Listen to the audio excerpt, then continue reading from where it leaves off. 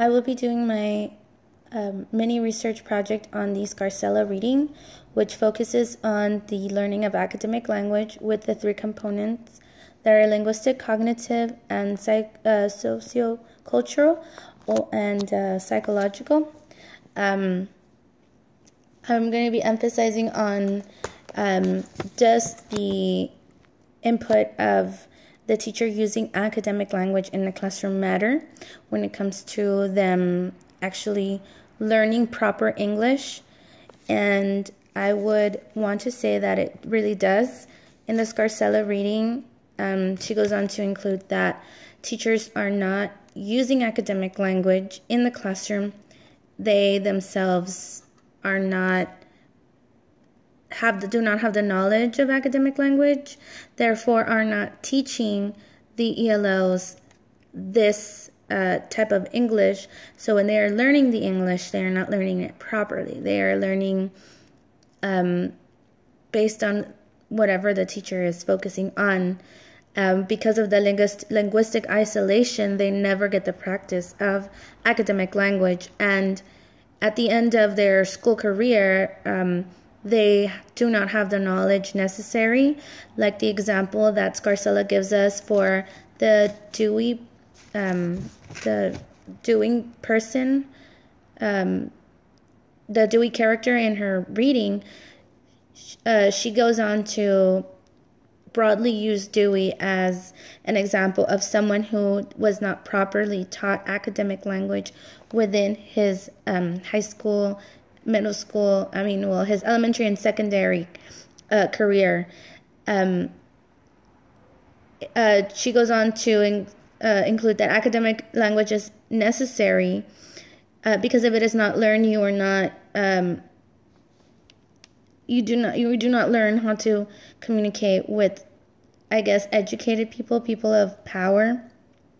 And like Dewey, you are pointed out and you are signaled out, and you are not included in this, world. And this is why it's very important to learn the academic language and teach the children the academic language, because in the school environment is the only place that they're going to be using it. When they are linguistically isolated, that means that they do not use the language in their own communities, in their homes. And if they never have the practice, they never learn it, they never use it.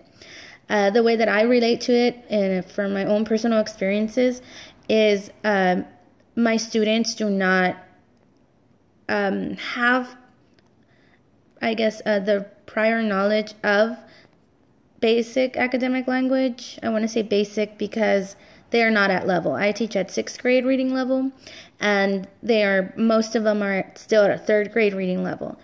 I like to teach them some, if not some, most of the academic language that they will be seeing during their STAR examination.